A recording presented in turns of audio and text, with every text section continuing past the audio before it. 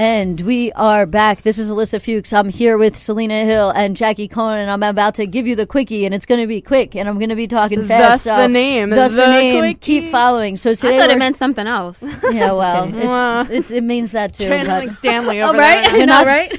We're gonna get. We'll get into that off the air. Anyways, here's the quickie, and today we're talking about same-sex marriage. This week, the same-sex marriage finally went to the Supreme Court. It's been a long time coming. There's been all these lower court rulings. If you don't remember, there was a whole bunch of states where the district courts said that these bans on same-sex marriage were unconstitutional, and then the court said that they were not going to review those decisions, so that effectively legalized same-sex marriage in those states, bringing the number of states, I believe, that recognize same-sex marriage up to 33. If I'm not mistaken, it may be 34. Anyways, so what happened was the Supreme Court essentially said they were not going to entertain the larger issue of this until a district court, a federal court, upheld one of these bans. And that happened. And in the Sixth Circuit, and I believe also in the Fifth Circuit, they upheld these state bans on same-sex marriage. And these courts said that it was not unconstitutional to say that same-sex, these states did not have to grant same-sex marriage license. These plaintiffs, or what we'll call petitioners, once you get to the Supreme Court level, they then brought an appeal to the Supreme Court, and they said to the Supreme Court, you need to resolve this question. So on Tuesday, the Supreme Court heard oral arguments after months and months of briefing. If you don't know, a lot of groups, the petitioners and the respondents, which are the two parties, or you could call them the plaintiffs and the defendants if that's easier for you, they wrote their own briefs, and then other people wrote other briefs that are called friend of the court briefs, and then ultimately on Tuesday they heard the oral arguments, and they were going to answer two questions. And so that they're going to give a decision on in June. The first question is whether or not states have the right to ban same-sex couples from getting married, or whether banning same-sex couples from getting married violates the federal U.S. Constitution. The second question that they're going to answer, they only need to get to if they answer, depending on what they answer in the first question. Because the second question is assuming that it is legal for states to say we're not going to grant you a marriage license, and it's not unconstitutional for states to say we're not going to allow same-sex couples to get married in this state, do those states then have to recognize same-sex couples who have been married out of state? So there's been a lot of chatter about what may happen. Those are the two legal issues. And as I just mentioned, if they, depending on how they answer the first question, they may not need to get to the second question. So if the Supreme Court comes out and says that it is a violation of the Constitution to ban same-sex couples from getting married because it's a form of discrimination under the 14th Amendment's Equal Protection Clause, then they never need to answer the second question, because that's going to effectively legalize gay marriage in the entire country, because then every state law that bans same-sex couples from getting married will be null and void. And all those states will have to go forward, and they'll have to issue marriage licenses. However, if they do not answer that first question, if they say that it is constitutional for these states to ban same-sex marriage, then they're going to have to get to the second question, which is, okay, let's say Michigan wants that, or use Indiana. Let's say Indiana wants to say we're banning same-sex couples from getting a marriage license, but then a couple from Indiana goes to New York on vacation and they get a marriage license, and then they come back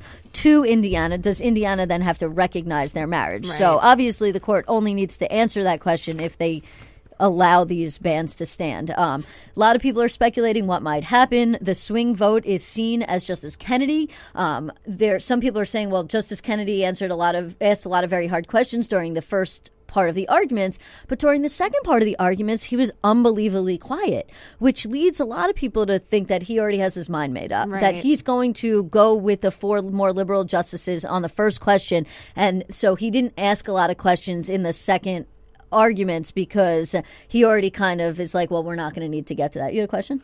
One thing I found really interesting is the argument. I forgot which justice said it, but they said it at least once, and they were like, so I don't think that the court has the authority to make a decision and to change like the definition of marriage, something that's been embedded in our society since the beginning of time, and I don't think we should be the ones to change it. And it was like, I don't know, like, can you further, what do you think about that, Alyssa? The response response that the lawyer gave Mary Bonotto, who was arguing the case on behalf of the petitioner, she said that we're not looking to change the institution of marriage. We're just looking to join the institution of marriage.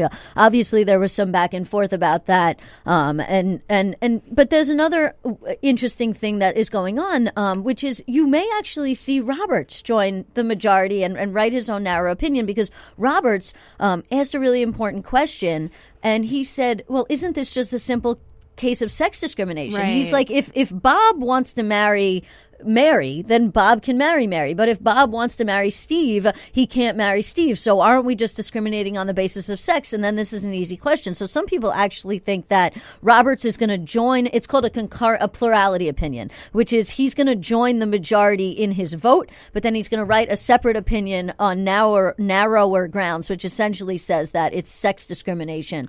Now, obviously, the respondents argue on the other side. They said it's not sex discrimination because Bob can still get married, that we're not stopping Bob from getting married. Bob just has to marry Mary, so he's not being discriminated against based on his sex. So that's their counter argument. I mean, there was a lot of really great quotes. I urge you to go listen to the audio file of it. I mean, one of the best things that happened was there was a big emphasis on procreation, and Ginsburg jumped in and said, well, what happens if a 70-year-old straight couple wants to go get married? Like, obviously, she didn't say it, but like, obviously they can't procreate. And the lawyer for the other side was like, well, the man could still procreate. Ew. Like, completely ignoring the fact that, like, Ginsburg was saying, like, his wife is 70 also, so she clearly cannot have kids. But I'm trying to be optimistic, and I'm hoping that they rule in favor of marriage. But what do you think? It's like a 50-50 chance? I do. It's really hard to tell. I think it's more like 60-40, maybe 70-30 in favor of marriage. But I think even if they don't